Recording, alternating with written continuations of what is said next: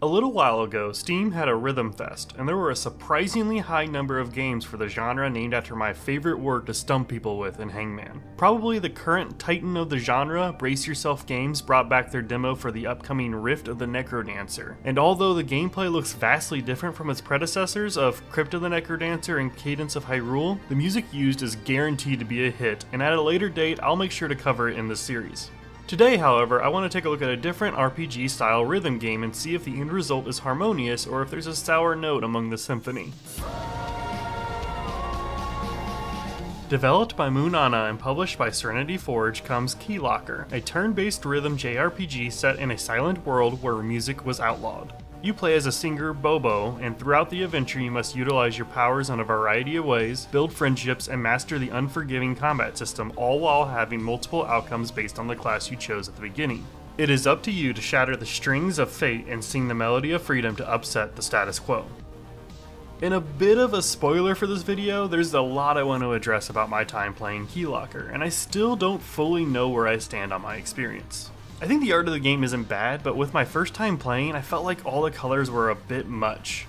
It did grow on me as I played through my second time, but I did end up preferring the art style used for the cinematic cutscenes over the isometric pixel art, mostly because there was issues with perspective that led to me running into barriers that hurt me. The damage is mostly offset with the abundance of milkshakes, which are the main way of healing, but it did still make traversal a bit cumbersome at times. The music for Keylocker is really solid, and having the game have no soundtrack for the first part is a great way to bring the narrative to the player in a more impactful way. Later, you do get the ability to play music, but only just for yourself, given that the biggest sin someone can apparently commit is to sing or play music. One of my big issues with this though is just the fact that I felt like I was playing a different version of Dirty Dancing, where instead of the dancing being the greatest offense, music has taken that hold against the almost pearl clutching like overlords. I think Keylocker has a bit more to say, as the reasons for banning music seem to revolve around the generation of electricity. With sole ownership of the valuable resource, those in power can subjugate those they deem less than. All of the back and forth of pros and cons hasn't really scratched the surface, as a majority of the gripes that I have revolve around a key component of the game, and that is combat. The hex grid turn-based combat seems alright at first, but the more I played it, the more I had issues with just how unprepared I felt as a player.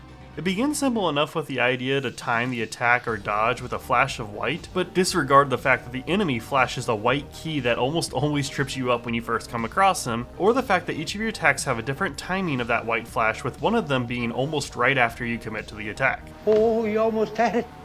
You gotta be quicker than that. When I finally got into the rhythm of timing, I was introduced to an enemy that unleashed an attack, so I was watching them to flash white only for a swing bar to pop up above them, and I ate the entire brunt of the attack. From then on, it was just a smorgasbord of timings being thrown off with pretty much every combat encounter. You eventually get a companion, but you don't even get to choose their move, and when their turn starts, you better be ready, otherwise you'll miss the timing of their attack. I kept thinking that the developers needed to either give me control of my companion so I don't have to be on high alert every second of an encounter, or they need to implement a proper buffer, like maybe a quick countdown between attack selection and the attack animation. I know I'm extremely biased in this field, as Gladius is one of my all-time favorite games, but the area it excels in most is the swing meters that it implemented.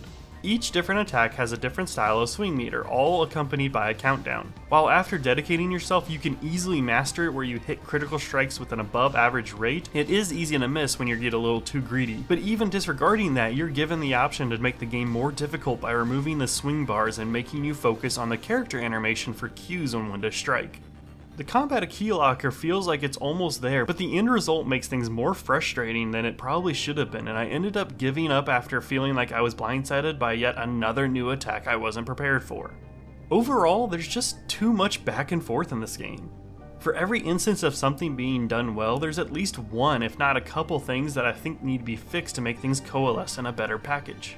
While there aren't a ton of major game issues, a lot of minor issues start to make me scratch my head, like, why doesn't this jukebox have a running up and to the right animation? Or, why am I not in control of my companion during combat, but I am in control of timing their attacks? I do imagine Keylocker will find its niche audience, but it becomes really hard to recommend this to the average gamer.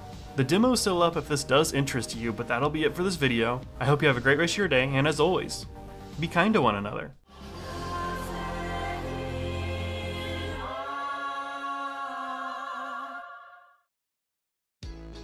Shoutouts go to Relativity, Naughty Dog is King, Chaos, and Kamikalo alongside all those subbed to the channel. The YouTube algorithm hasn't been super kind to me recently, so I'd really appreciate any likes and comments to help the channel get back to relevancy, but either way, I will see you soon.